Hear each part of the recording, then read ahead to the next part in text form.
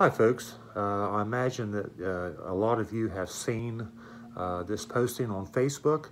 The Thoburn United Methodist Church is now accepting online donations, and this is a quick tutorial about how to go through that process and the safety concerns that have been addressed to make this secure for you and the church. So let's take a quick look at the website. So here we are at the Thoburn UMC webpage, and the address is thoburn.org. If you go over to the drop-down menu where it says Home with the down arrow, go down to Giving, and that will open up the Giving page.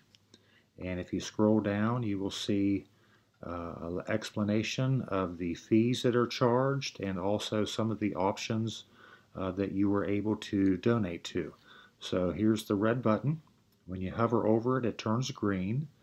So click on that, and a new window will pop up, and you can put in the amount here.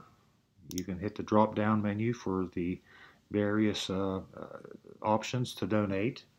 You'll be asked to fill in your first and last name and your email.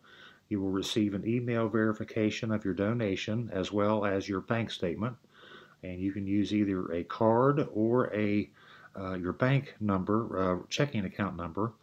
And here's where you fill out the information. If you're using a card, you'll be asked to enter the expiration date of the card, also the 3-number on the back, and the zip code, and you can put in a note here. And if you click on this cover fees, this will change. Then what you will actually end up donating is your initial amount plus the amount that the company charges to process the payment to the church. And it is as simple as that. And just click X and you'll be able to go back to the giving page.